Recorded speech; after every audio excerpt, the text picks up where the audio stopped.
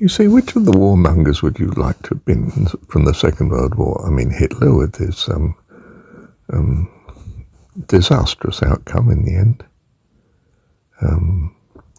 A face full of rotting teeth and perhaps suicide or perhaps exile in some South American country or something. You don't know, do you? But, you know, is it ignominy or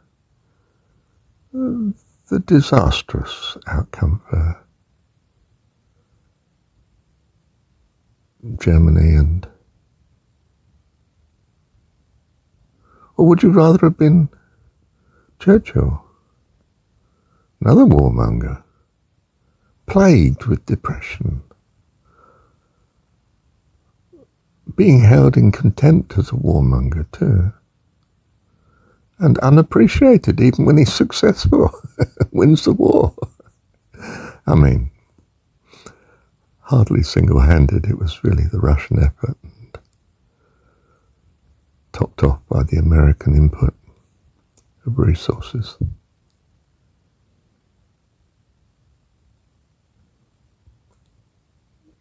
You know, and when he does finally get re-elected to office, somewhere in the 50s there, well, he's a great wartime prime minister, but not an outstanding peacetime prime minister by any means.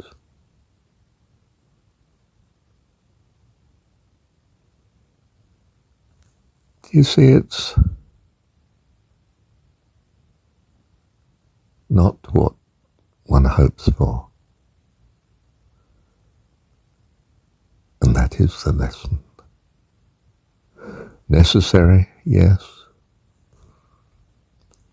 And the person that is appropriate to the necessity comes to the fore.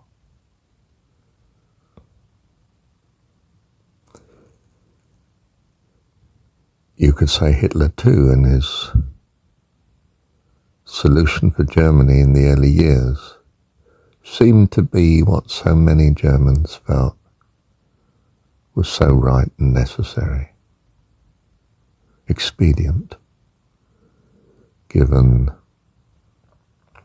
the awful consequences of the so-called armistice of the First World War, and the tragedy of the Great Depression of the 1930s.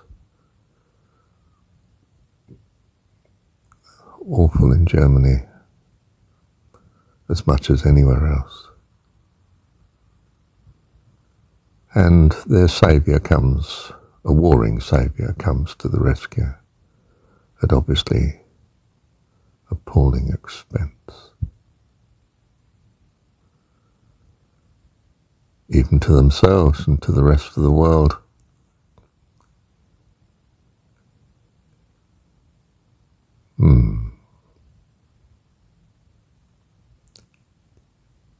Thank you, Heavenly Dad.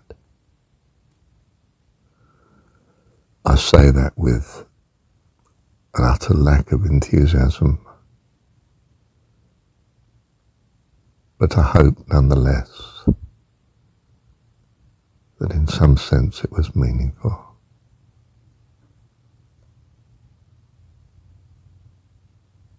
In some bizarre way it's right. But it's so bad, in fact, that it's beyond my comprehension. And I just leave it there. Some things I just leave to Almighty God in trust. Thank you, Heavenly Dad.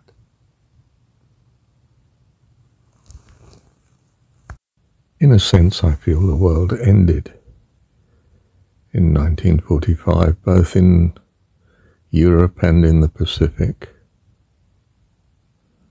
To put it mildly, too many died. To think of it in any other terms, left a world that is still convinced that war is the solution ultimately in disputes that can't be resolved.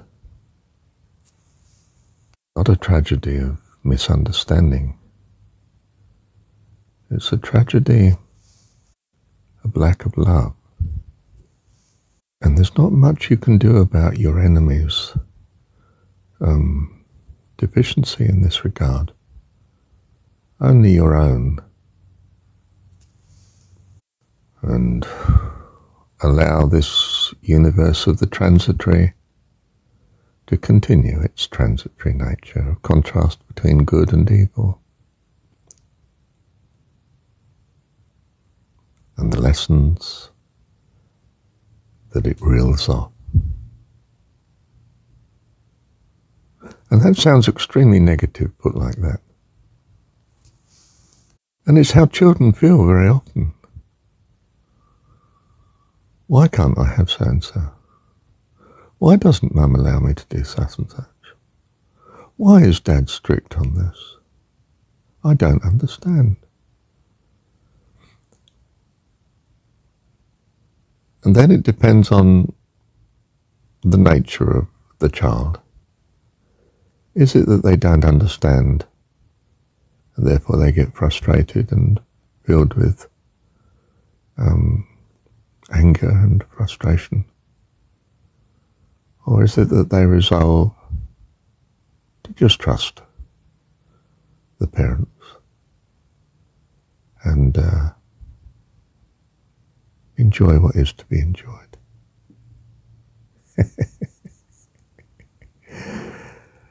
Some kids seem quite angelic in that way. And you wonder why they came. He should be in heaven. He's so adorable. How can I protect him? How can I care for her? How can I?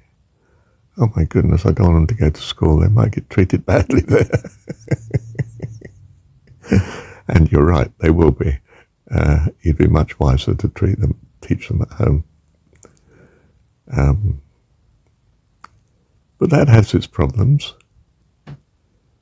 You can no longer just be the wonderful parent then. You're the cause of their difficulties, any difficulties that they perceive they have. So it's not an easy ride. But it can be very rewarding, of course. I mean, this is the role of the parent, isn't it? It's not an easy job being God. I guess it helps if you have God's understanding and supernatural powers. And, well, you as a parent may need to take recourse to such. In your practice of parenthood. Bless you.